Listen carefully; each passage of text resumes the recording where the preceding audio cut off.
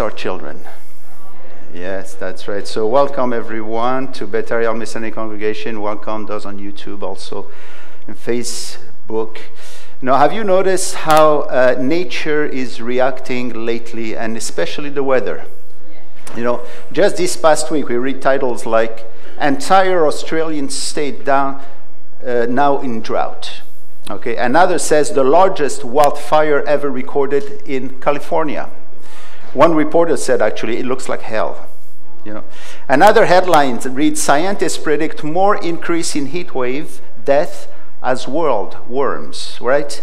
Here in the province of Quebec, actually 70 died in last July, right, of heat wave. Another title tells us that scientists are warned us that future heat waves will be more frequent, more intense, and will last much longer. And back in June, if you remember, while the world was focusing on 13 young men trapped in cave in Thailand, and thank God for their rescue, you know, at the same time, about 225 people died in floods and mudslides in Japan, right? Is God trying to tell us something? You know, well, in the scriptures, he says that while the earth remains, seed time and harvest, cold and heat, winter and summer, and day and night shall not cease. However, in Bible history, when God wants to attract our attention, the attention of the people, he allows nature to be shaken so that man can look up to him. This is what he did to the northern tribes of Israel before it was completely destroyed by the Assyrian. In chapter 4 of the book of Amos, he lists all these calamities they were experiencing: famine, natural disaster, diseases, wars. And after each one, and 5 times, he repeated the same phrase, "Yet you have not returned to me. Yet you have not returned to me." He did the same thing to Judah. Before Jerusalem and the temple were destroyed, he called on them by shaking everything around them, because he wanted them to look to their Creator in prayer and in repentance. This is what heaven expects of men. And you know, right after listing all these warnings in Amos, we read these powerful words. He says, "Prepare to meet your God, O Israel. For behold, he who forms mountains and creates the wind, who declares to men what his thoughts are, and makes the morning darkness. The Lord God of hosts is his name." And to all he says, prepare to meet your God. We know, we feel that the Lord is coming very soon. God does not take pleasure in such calamities. History tells us that if he allows them, it is because he wants men to turn to him and realize that this world actually is not heading towards harmony. It's heading towards wars before the harmony comes. Perhaps we should begin to use the weather and these natural disturbances to speak about God. As he said in Amos, he who forms mountains and creates the winds is in charge of all these things. So he's calling us. He wants to attract our attention. And in our text today, it also contains some important information about the end time, what happens before these end times. There the Spirit addresses the believers who are concerned about the times preceding the coming of the Lord, and especially the tribulation time. They knew about the great calamities and wars prophesied by the prophets of old, even by Yeshua himself in the gospel. Their question was, are we going through these things? Are we going through the tribulation? They already knew about the rapture, but they could not figure out if it was before, in the middle, or after the tribulation. Paul clarifies these things in actually 2 Thessalonians. Let's open our scriptures to this book, 2 Thessalonians chapter 2. And see how it starts. Right in the first verses, he begins to answer their question. "Now, brethren, concerning the coming of our Lord Jesus Christ and our gathering together to him, we ask you not to be soon shaken in mind or troubled." The word shaken, as we have seen, is the same word used for earthquakes or when a sea is in commotion. And so Paul begins here by telling them not to worry or be shaken about news concerning the day of the Lord or the tribulation. And then he proceeds to tell them that they cannot possibly be present during that time. He already told them in the first letter that the believers' preparation for the coming of the Lord is what? Your sanctification. Not to be prepared for wars or calamities, spoken particularly in the book of Revelation. The believer as well needs to prepare to meet the Lord. He can come at any time. Are we prepared for that? Furthermore, and especially, we ought to presently work hard to proclaim salvation to this world, to bless our neighbor with the good news of Yeshua. Why are we still here if our citizenship is in heaven? Supposed to be up there. We are here to speak about our great and wonderful God who desired that all men should come to repentance. That was Paul's advice in the first letter. Prepare yourself. Let the world see you so that they can come to see Yeshua. Now let us now look into this chapter, which happens to be the middle chapter of the New Testament, and see how our world will enter the 7-year tribulation prophesied by Daniel the prophet and explained by John in the book of Revelation. Two things will mark the beginning of the tribulation, as Paul says in verse 3. Let no one deceive you by any means, for that day will not come unless the apostasy comes first, and then the man of sin is revealed, the son of perdition. The apostasy and the man of sin. We've looked already at the apostasy. We trace its history through the 7 churches of Revelation, the last of which, Laodicea. Jesus spews it out of his mouth. This is a first indication that the church, the true church of God, will not go through the tribulation, because Yeshua will never spew out his body. He cannot do that. But this last church, which is described as the abomination of the earth, in Revelation 17, will be composed of not only non-believers, but it will have been invaded by aggressive deniers of God and his word. We're starting to see these things. So the true congregation of God needs to be removed before the final apostasy occurs. Once this is done, we're told that 144,000 Jews and the 2 prophets will take over the evangelism of this earth, and they will be very successful. Now, Paul's second argument about why the body of the Messiah will not undergo the tribulation is very powerful. Let us follow him in the text. In verse 3, he gives 2 descriptive titles to this world leader who will come and cause the last wars: the man of sin and the son of perdition. Man of sin. For this man will personify sin in its fullness, because he goes as far, would you believe, to pretend that he's God. I don't think that pride and arrogance can go beyond this point. We read in verse 4 that he opposes and exalts himself above all that is called God and that is worshipped, so that he sits as God in the temple of God, showing himself that he is God. This is again the ultimate arrogance, and it is this very thing his dad, his father, right? The devil pretended he was when he fell. Do you remember his history as given by Isaiah 14? When he says, I will ascend above the heights of God, that is, and I will be like the Most High, right? At the tribulation, when he sits on the temple of God, he publicly proclaims that he's God. It will be his moment of glory, finally, so he thinks.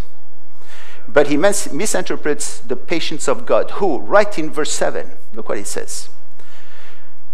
That Yeshua will consume him with the breath of his mouth and destroy with the brightness of his coming.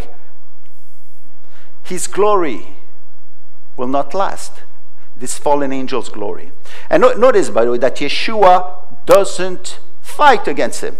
He doesn't make war against him. The verse tells us that the devil will be destroyed just by Yeshua's glorious presence. Who can stand in front of God's glorious presence? He will be destroyed by the brightness of his glory, and also be consumed away just by his breath. By his breath. John also mentions these 2 elements, right? When he saw Yeshua all glorified in Revelation 1. He says, out of his mouth went out a sharp 2-edged sword, and his countenance was like the sun shining in its strength. He will consume the enemy with the breath of his mouth, which here is described as a sharp two-edged sword. And you know what the sharp two-edged sword is? The word of God, Hebrews 4:12. See that we know the end of evil before the evil one proclaims that he is God. There's nothing to fear, right? The church fathers, Chrysostom, Hilary of Poitiers, and others translated well this last title. He says, the son of perdition. They said he's the son of the devil. The firstborn of the devil. This is how they translated these things. Now let us go further and see what he will do. Let us read again verse 4. He says, he opposes and exalts himself above all that is called God and that is worshipped, so that he sits as God in the temple of God, showing himself that he's God. See that he sits as God in where? The temple of God. This is in relation to the physical temple of God that is about to be rebuilt in Israel. Today there's literally a national desire to have this temple rebuilt. It is in the Jewish people daily prayer. Even the secular Jews want it, either because they believe it will represent a center of gathering for all Jews or that it's good for tourism. But the desire is there and spread out among all the communities out there. And it's not, you know, it's not so much that he wants to sit at the temple, okay, as much as the temple is in Jerusalem. And the temple and Jerusalem represent actually the place where Yeshua is going to come back and establish his own temple, and later on where God's going to bring out his city, the city called the New Jerusalem, down to this very place. Right? Now we can understand why he's so adamant in wanting to sit there so that actually nothing will happen. He will stop, let's say, the decrees of God. He's dreaming. And the means with which he will succeed in entering the temple are given in verse 9 and 10. The means by which he's going to lie to all this world. It says, the coming of the lawless one is according to the working of Satan, with all power, signs, and lying wonders, and with all unrighteous deception among those who perish, because they did not receive the love of the truth, that they might be saved. Verse 9 tells us that the Antichrist will need to resort to some magical tricks to convince the people. As Pharaoh's sorcerer did when their stick also turned into snakes. But remember, Moses' snakes ate them all. He will use powers and signs. Now we learn in Revelation, by the way, that these signs and powers are mainly reserved for the false prophet who will be with him all the time. The Antichrist is more of a political figure, as John describes him in the first 10 verses of Revelation 13. But see where his expertise lies. The last words of verse 9. Lying wonders. He will be such a good for you know what? He ends up to clearly state and believe that he's God. Okay? Really. I mean, how far can you go? That is, in fact, the wonder of lying. Okay, this is how the original has it. The wonders of lying, the miracle and power of lies. The word for lying, by the way, is pseudo. This is the word used for lying in the majority in the New Testament. He will need to lie all along because he's not God. And he will be so good at it that his coming will be the greatest deception the world has ever experienced. You know, I went to Google and asked the question, what is the greatest deception the world experienced so far? So the first thing that came out was a long list of those Ponzi's. Remember Ponzi's? These clever individuals who convinced even very intelligent people that they could make so much profit for their money, they took the money and they left. The last most prominent one was Bernard Madoff. Remember? Do you remember him, by the way? Yeah. He stole, listen to this, an estimated of $50 billion, okay? But among the victims were well-experienced bankers. You know, in the list you read of the well-established Spanish bank who actually gave him $3.5 billion to invest, an Australian bank, $2.8 billion, another Dutch bank, $1.3 billion. Right? And you have banks in France, Switzerland, Italy. I thought that these guys knew what they were doing. Right? Maybe we should take our money, put it in the mattress. I don't know. Right? Madoff even took money from charity organization and Yeshiva University. And I want to tell you, scientists are no better than the bankers. They also are prone to believe a well-designed lie. Have you heard of the Piltdown Man? This might be the most famous scientific hoax of all time. Once a skull was found and believed to be a key missing link between ape-human evolutionary chain. So the hoax survived for 40 years before finally being revealed as a fraud in 1953. In fact, the skull turned out to be nothing more than a modern human cranium attached to the jawbone of a monkey. Okay? Among the greatest deception Google mentions as well is Henrik Schön. I don't know if you heard about this man, a prestigious, that is, advanced electronic expert who, in between 2000 and 2001, published 7 papers in important journals. He received several prizes in physics, right? However, things changed when some started to question his data. And in 2002, a committee found that he had invented much of his result, not once, 16 times, and they believed him. They believed him, right? A similar phenomenon will occur when the Antichrist will enter the world scene. Those very experienced, well-educated people will fall for him. I want to tell you, Madoff and Schön are no Antichrist at all. The son of perdition, we read in verse 9, will act directly under Satan. If one person will be completely possessed by the devil, that would be this man. His first lie would be what? Peace. Peace. Like all those false prophets in the Old Testament, the New Testament, who proclaimed peace and safety when the enemy was at the door. Daniel tells us that the first thing he will do is sign a covenant of peace. You know how Isaiah called this covenant? 2 times. Covenant of death. In Revelation chapter 6 verse 2 tells us that he comes on a white horse like Jesus, right? And he carries a bow, His bow, or his rainbow, for this is the same word in the Greek, reminds us of God's rainbow in Genesis. The same word is used in the Septuagint to describe God's covenant of peace and protection to men, symbolized by the rainbow. So he mimics. He mimics. The whole system behind evil is one of mimicry, of imitation. Paul already told us in 1 Thessalonians chapter 5 verse 3. When they say peace and safety, what happens? Sudden destruction comes upon them, right? And they shall not escape. And these are the words of Yeshua, same words in Matthew 24. And the time is ripe. Today, the time is ripe for this man to enter the world scene. Have you noticed those recent efforts for world peace? The peace treaty between North Korea and the US. Is it really a peace treaty? Do you believe that? No. And we heard last week that the US wants to talk with Iran. Nah, Ezekiel told us that they're going to attack anyway, right? On the other side, Israel, that are good friends with Russia. When they see each other, the 2 leaders, they embrace themselves. The Bible says it won't last. It won't last. See, man is seeking peace in the wrong places when God is also working hard to call upon them. Yeah, do you remember the inscription at the UN building? I often think about it, right? They quote actually Isaiah 2:4 and Micah 4:3.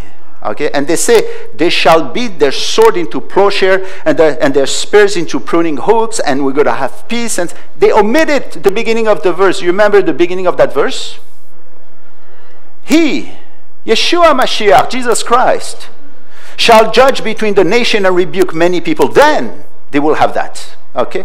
Then they will have that, right? They want to do it by themselves, away from God. We're here to remind them. Right? We're the salt of the earth, Jesus says. We're the light of the world. This is why we are to tell them. The entry of the Antichrist into our world will be like the story of the Trojan horse, right? You might remember from history that the Trojans were attacking but could not conquer the city of Sparta. Finally, the Trojans decided to trick their foes by building a hollow wooden horse large enough to hold many soldiers. This Trojan horse was presented as a peace offering. It looked innocent and peaceful on the outside, but pride of the men of Sparta got the best of them. They accepted the horse into the city gates. After nightfall, the soldiers came out of the horse and captured the city. In the same sense, the Antichrist will come into this world as a Trojan horse. People will trust him to bring peace, but he will deceive all the nations of the world. Only the Bible can tell you these things. Only the scriptures. Now, before we look into more indication that will trigger the tribulation time, we ask one question, by the way. Why is this type of information found in the book of Thessalonians? Why is there? Why were they concerned so much about the day of the Lord? After all, this was one of the first church. This is believed to be the first book, the first letter that was written. You know, we have last time saw that these new believers were literally assaulted with so much literature at that time, right? Of which the Apocrypha, claiming divine inspiration, but yet teaching things against the scriptures. This must have been the words, the letters spoken of in verse 2. And we also know that there were many itinerant prophets teaching false things. These were perhaps the spirits in the same verse. This covers the first part, the apostasy, which began then. But what about the Antichrist? What did they need to know in advance for him?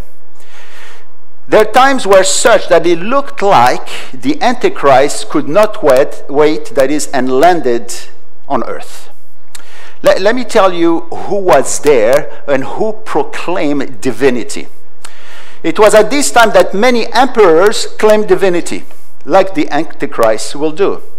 You know, in the year 30, just a few years before the writing of this letter, Gaius Caesar, known as Caligula, already proclaimed his own divinity. And furthermore, do you know that he attempted to have his image set up in the Holy of Holies in Jerusalem, like Daniel predicted at that time? So they must have thought, is this the day of the Lord? And Gaius is not the only leader to claim deity at this time. They got it as well from the political leaders of Israel. Herod Agrippa I, the king of Judah, from 41 to 44 AD. The one actually who killed James and arrested Peter in Acts 12. He thought he was God. Now, Josephus, the first century Jewish historian, tells us a strange and funny story. So once what happens is that one early morning, he showed up in the theater dressed completely in silver. So theaters then had no roof. So I want to quote what Josephus says. He says, his garment being illuminated by the fresh reflection of the sun's ray upon it, shone out after a surprising manner, and was so resplendent that all the people suddenly cried, "You are our God, you are our God." Imagine the scene, right? And they started to pray to him and saying, "Be merciful, give us everything we need," and so on and so forth, right? Furthermore, on the religious side, there was a frenzy of madness about the coming of the Messiah, whom the Jews expected and whom they believe will save Israel from the Romans. The same historian, Josephus, tells us that so many false messiahs showed up at the temple and proclaimed they were the one by performing all kinds of miracles. You know, this is the type. This is the type of news these spirits brought to these poor believers in Thessalonica. This is what they were confronted with. And in the same manner today, we are confronted with so many proclaiming divine revelations. They don't go as far as saying they're gods. That's reserved for the Antichrist. But they proclaim divine revelation and interpretation. This is the time to read the scriptures where all the truth is there for us. Now, to sum up, who is the Antichrist? If you go outside the scriptures and ask, you will get many interesting answers. Just want to tell you, you know, in the Westminster Confession of Faith in 1646, they write, the Pope of Rome is that Antichrist, that man of sin, the son of perdition, that exalted himself in the church against Christ, and so on. I don't think the Catholics like that. So they struck back and came up with their own definition and said that the Antichrist is Luther. Right? They said that he is the fallen star, which permitted in Revelation 9 to unlock the exit of the abyss. They even, actually with much ingenuity, pulled the number 666 from his name. Let's stay in the scriptures, right? Okay, let's stay in the Word of God. So the Antichrist, what the Word of God says, that the Antichrist will be an intellectual genius. Daniel tells us that he will be skilled actually in intrigue. He will be a political, commercial, and military genius. We've seen this in Daniel. He tells us that he will gain control over the hidden treasures of gold and silver and precious things. He will be a great speaker. You know, when you have a great speaker which emerges, you know, usually people just fall for this man. Find out who this man is and what he is teaching. We can have a pretty good idea of his personality by the many names given to him. For instance, Paul gives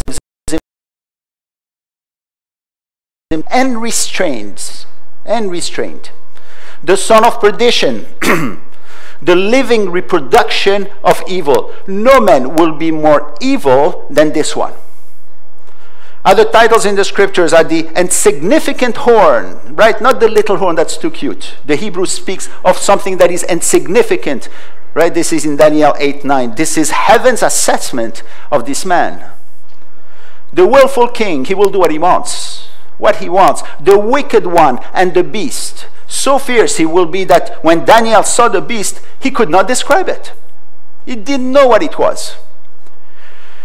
By the way, is it not interesting that we have so much information about someone who is coming subtly hiding his identity, right? The Word of God will uncover these things for us. This is what it does. There's nothing like the information we have in the Bible. Anything we need to know about the future is enclosed and frozen in the scriptures. Now, are the believers going to meet the Antichrist? Will the believer be present in the tribulation times along with the Antichrist? Paul is about to answer this question, and in what I consider the most interesting part of 2 Thessalonians. There is one more thing that Paul is about to introduce to us. The restrainer. The restrainer. The one who, or the thing that now restrains the Antichrist, right? Who is it? Or what is it? Let us see how he introduces the restrainer to us. Verses 5 and 6. You know, I love to read my Bible, especially because of verses like 5 and 6. Look what it says. In the middle of such important revelation, Paul throws a curveball, okay, as if he gives us this vital information about the end time, and then he says, you go find out the rest. Verse 5 begins with the words, do you not remember that when I was still with you, I told you these things? No, we don't remember. We're not there, right? Okay. What did he tell them? Okay. And then verse 6 is even better. He says, and now you know what is restraining. No, Paul, we don't know. We were not there, okay? What is it? What then is restraining, okay? Why doesn't he speak plainly? Okay, on the one hand, he gives us such clear and concise information.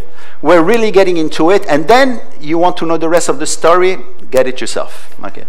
And you know, because he doesn't tell us, okay, there arose so many interpretations about who the restrainer is.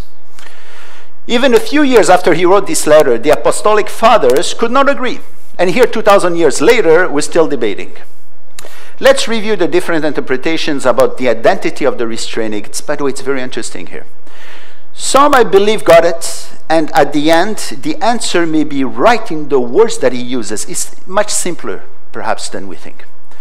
Of the many opinions, we can divide them into two categories. First, those who say that the restrainer is a human government, okay, at the time of the appearance of the Antichrist. And second, those who give the restrainer more of a divine supernatural power, like those who say it is the Holy Spirit or the church itself.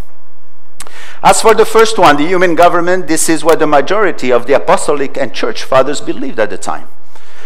They thought that it was the Roman government for its Pax Romana, right, which describes the long and relative peace and stability experienced by this empire, which lasted over 200 years.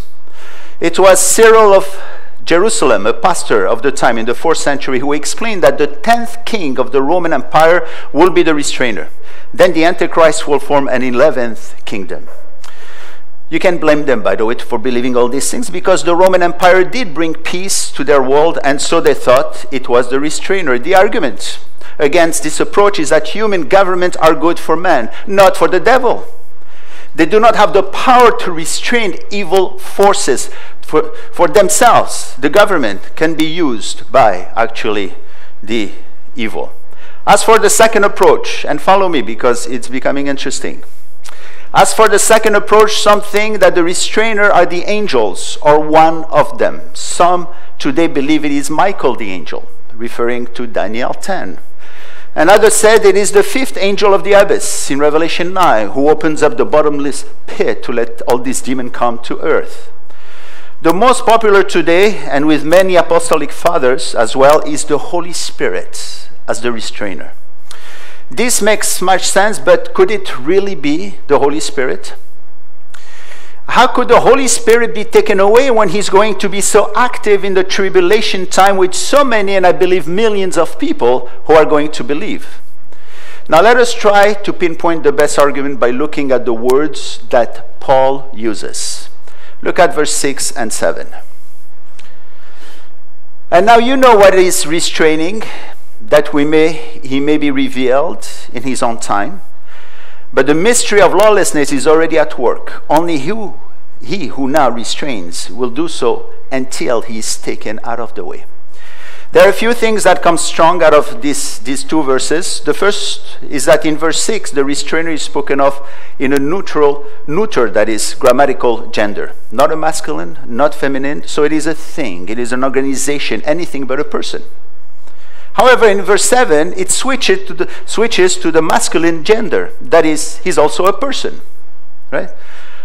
How can we have both the neuter gender and yet a living organism? J.C. Ryle, an early 1800 Bible commentator, very astute one, saw the difference, and he says, undoubtedly, the neuter pronoun here has reference to the Church of God, and the masculine one has the reference to the Holy Spirit himself. That is very good. But again, how can the Spirit be removed?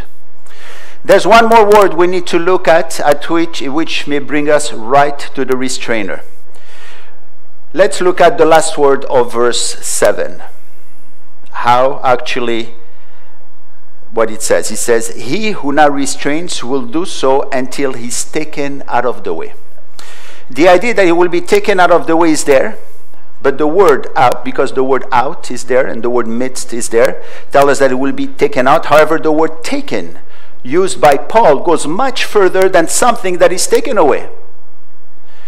The word is used 678 times in the New Testament, only twice translated as taken. The word used is not the usual word for taken. You will recognize this Greek word, genitai, which the word Genesis comes from. In its simplest form, it means to be, to become. In the New Testament, it describes one who comes into being through the process of birth. This is what it says. It is even translated accomplished and fulfilled in Matthew 5:18, when Jesus says, for assuredly I say to you, till heaven and earth pass away, one jot or one tittle will by no means pass from the law until all is taken, accomplished. Accomplished is the same word. Obviously, it cannot be the Holy Spirit. Why? Because the Holy Spirit doesn't change. He's the same yesterday, today, and forever. He doesn't change. What can it be then? Who then will be taken and accomplished and be whole at the rapture?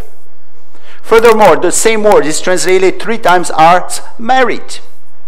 Married, like in Romans 7:4, when he speaks of one marrying another. Same word. Who is getting married to Yeshua? The ecclesia, the church itself. This is what it seems to be pointing to.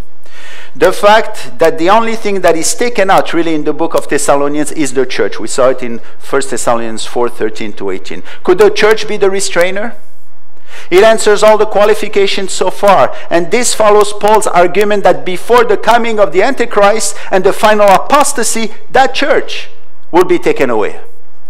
But the argument is not confined here in Thessalonians. It fits the whole context of the scriptures. Yeshua spoke of us as being what? The salt of the earth. The primary function of the salt at that time was that of preserving, of restraining from decomposition. This salt is a symbol of the believer, for his presence restrained evil. One example is found in Genesis. Do you remember about Lot? The angels were about to destroy Sodom, and they told Lot, get out of there. We cannot do anything unless you're out of there. Why did he say that? Because in 2 Peter, we learn that Lot is a believer. He's a righteous man. They couldn't bring the fire from heaven because a believer was there. Okay, that tells us the believer must be removed before the tribulation. Okay, the presence of Lot prevented the judgment to fall on Sodom. In the same thing in Paul when he speaks in 1 Corinthians 7:14. You know when he says that the unbelieving husband is sanctified by the wife, and the unbelieving wife sanctified by the believing husband.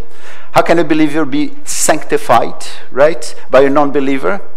Because we're the salt of the earth. We carry the Holy Spirit in us. Every time you enter a room, you bring that Spirit along with you. And the Bible describes the congregation of God as what? As the church of the living God, the pillar and support of the truth. This is when the practical application comes about. Okay, whether one believes these things or that thing, this is who we are. We're supposed to hold the truth and to give it to the whole world. The truth behind this is that without the body of the Messiah on earth, there would be nothing to hold up God's truth. For the congregation of God protects this truth from falsehood. So we can paraphrase really 2 Thessalonians 2:7. It says, for the mystery of lawlessness is already at work. Only he who now restrains will do so until the one is accomplished and removed. Right? For it will be at the rapture that we will be complete. We will be whole for our salvation. Paul told them in verse 6, and now you know what is restraining. Probably they knew it was themselves, right? You know it's yourself who is restraining. You don't have to look anywhere else. Just like a teacher wanting his students to remember what they were taught, and in our case, to put all information together so that the church will not, and learn that the church will not go through the tribulation. So if we are indeed the restrainer, there's no way we will be in the presence of the Antichrist. And again, the argument of 2 Thessalonians, we cannot be or go into the tribulation first because of the apostasy.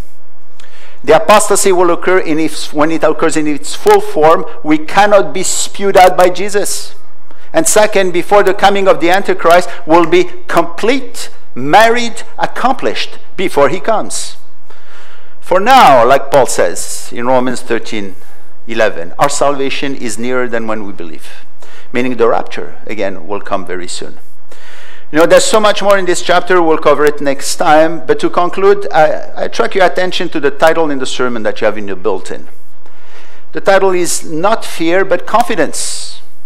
No matter what, all these things that we hear about the end times and so on, not fear, but confidence. We've looked into the person of the Antichrist and all which comes with it. But the believer is not to fear anything in the face of evil because we have the Spirit dwelling in us. There's one promise, which is the verse actually of this sermon in your built-in, 2 Thessalonians 3:3.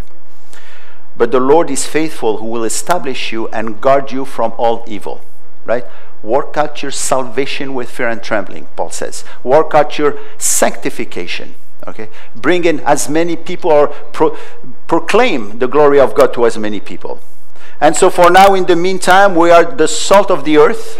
Salt, again, is a preserver. There was a saying at the time which says, shake the salt of the meat and you may throw it later to the dogs. The same thing with our world, right? Salt was also used as in sacrifices in the temple. The Lord ordered that every offering of your grain offering you shall season with salt. This was not as a preservative, for the sacrifices were to be eaten right away or burnt. But its presence reminds us of the work of the believers here on earth, as priests, as representative of the Lord to others. Salt also became a synonym for wisdom. In the Talmud it's written, the term salted is applied to a man in the sense of quick-minded, right? Salt is used for healing, for cleansing as well. You know, the knowledge of salt was there for many years. You know, in Leonardo da Vinci's famous picture of the Lord's Supper, You know, Judas Iscariot is known by the salt cellar knocked over because he accidentally knocked it over with his arms as he was holding the money. If you look at the picture, you're going to see that the salt shaker actually is on its side. And yet the Bible speaks of the salt as a covenant of salt, that is an everlasting covenant. Now, one last comment on the word restrainer, katecho. This word is used 17 times in the New Testament. I would like to bring you to one of them in Luke chapter 8:15, that is, when Yeshua spoke about the parable of the sower. There Yeshua spoke of 4 soils, which represents 4 types of individual who receive the seed, that is the word of God. What do they do with it? The first 3 did not do well. The first received it, but did not take long before the devil came and took it away. Yeah, did it happen to you? Then you preached the word. The day after, the guy said, I had no idea what you're talking about. The second was so excited to receive it, but it did not take long before temptation took over and the person just disappeared. There's so many of them outside. Yeah, they're believers, but they're outside. The third received it as well, but the world outside took the best of him, and he also disappeared into the land of Nod. You know the land of Nod? The land of never land, that is. We don't know where they are. But see what Yeshua says about the fourth one. But the ones that fell on the good ground are those who, having heard the word with a noble and good heart, keep it, the same word, and bear fruit with patience. The word keep is our word katecho, the same word used by Paul by speaking of the restrainer, the restrainer. The believer then is to keep the word of God, to restrain it, right? And to give it to others. Amen? Let's bow our head in prayer. Now, Heavenly Father, Avenu Malkeinu, glorify you, for you are the unsearchable God, beyond every created being's comprehension. We thank you for your Spirit of light, who dwells in every believer, so that we may know you, the true God, and know Yeshua Mashiach, whom you have sent. He is the one who allows us to be able to proclaim and explain great mysteries, whose answers are in your word. Heavenly Father, fill this place with your power and your participation, for we have offered to you our praises and our love. Heal those who are sick. Comfort the weary. Give us all the powerful joy from heaven, so that we can be the salt of the earth and bring light and blessings wherever we go. And to the congregation, the Lord bless you and keep you. The Lord makes his face shine upon you and be gracious to you. The Lord lift up his countenance upon you and give you peace. B'Shem Yeshua Mashiach. Amen, amen. May the Lord bless you. On the walls of Jerusalem, I have set watchmen. I have set watchmen. On the walls of Jerusalem, who shall never hold their peace.